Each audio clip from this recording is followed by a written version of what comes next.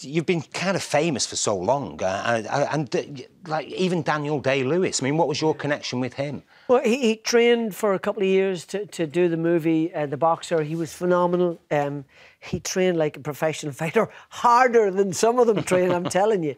And he sparred about 500 rounds, got his nose broken, sparred with really good quality fighters. How'd you rate him then? Did you rate him? Was, I'm telling you, at the time, I was commentating, doing a lot of commentating with Sky, I mean, week in, week out, and I said, all the middleweights in the UK, take out the top 3, 4. He could mix it easily. You're serious? You don't... I'm absolutely deadly serious. Is that because of his focus? No, just he was determined. He could really bang. He was one of these guys that could really punch.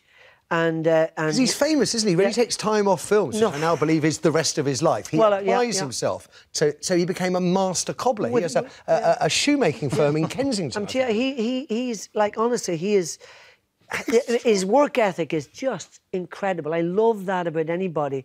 If they, invest time and, because I'm in the business of the elite championship boxing and getting the guys to be the best that they can be.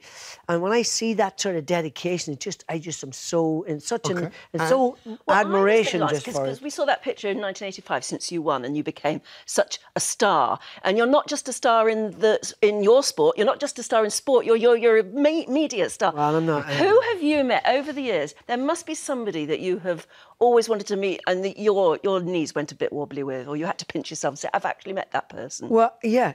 Do you want to tell you the truth? Yeah. Stephen Fry.